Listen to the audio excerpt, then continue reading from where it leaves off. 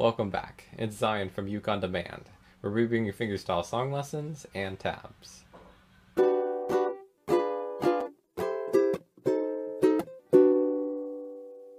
This tutorial was requested by one of our members over at ukeondemand.com, and that's a feature that comes with membership. Members get to make song suggestions, and the link is at the bottom of the song's page. In this video, we're going to go over the first 2 bars of Time in a Bottle, but you can get the rest of the song lesson and all the tabs over at ukeondemand.com. So let's get started. We're going to begin this song with an A minor, but this is not going to look like your standard A minor up here at the 2nd fret. Instead, we're going to pretend it's your E minor chord shape. You're probably more familiar with that. And you're going to have it up here starting at the 7th fret of the A string. So it's going to be index on the 7th fret of the A, middle on the 8th fret of the E, and ring finger on the 9th fret of the C. And we're going to completely bypass the G string. Alright, so the intro will sound like this.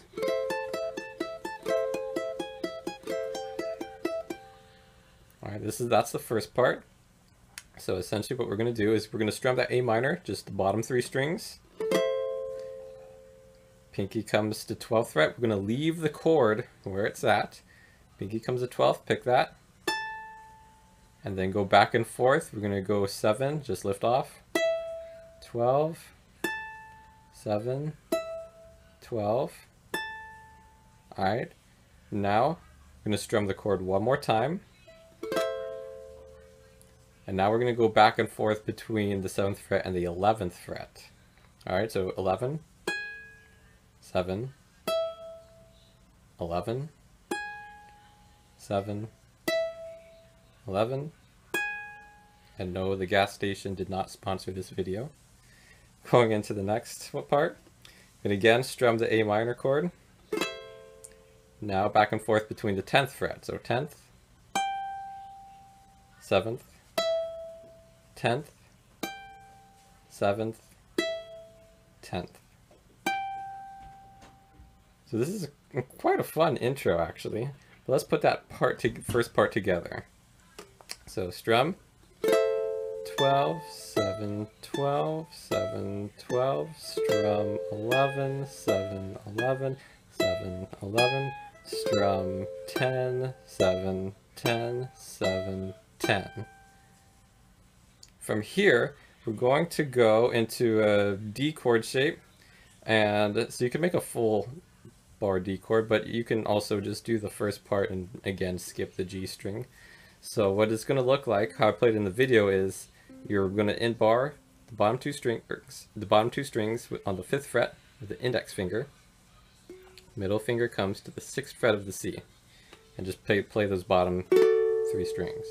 Now you can add the ring finger to the 7th fret of the G string.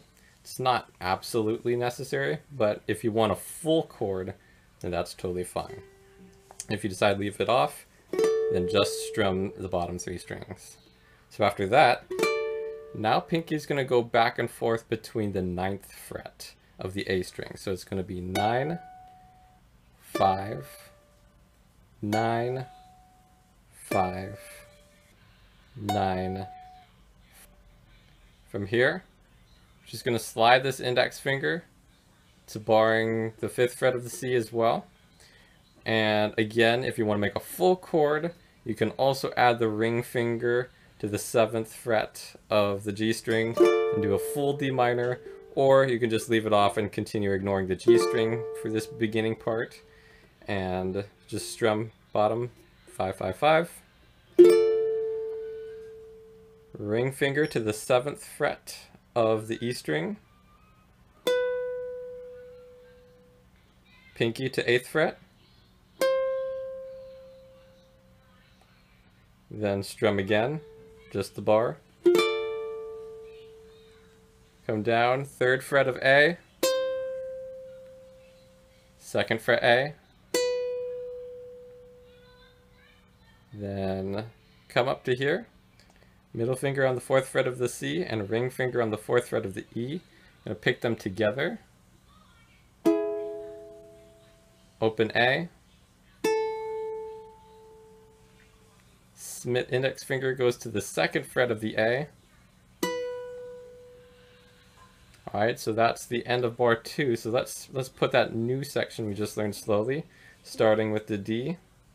So strum 9, 5, 9, 5, 9. Then just barring the 5th fret, bottom 3 strings. 7th fret E, 8th fret. I'm going to strum it again. 3rd of the A, 2nd, middle finger and ring finger goes to the 4th frets of C and E. Open A. Index finger goes to the 2nd fret of the A. Alright, moving, and actually you get a little bit more than the first 2 bars, a sneak peek of bar 3 to finish out this finger picking intro before the melody actually begins. We're going to we're still in this position, and from here we're going to pick the 7th fret and slide to the 5th, so it'll sound like this. One more time. 3rd fret, and then the 2nd fret. So that little section by itself.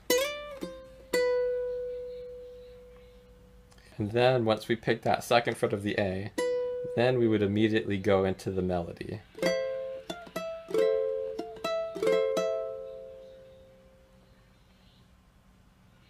And that's how to play the first 2 bars of Time in a Bottle on the ukulele. I hope you've enjoyed learning it so far.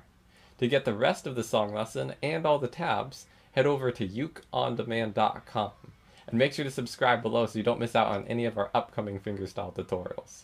We'll see you next time.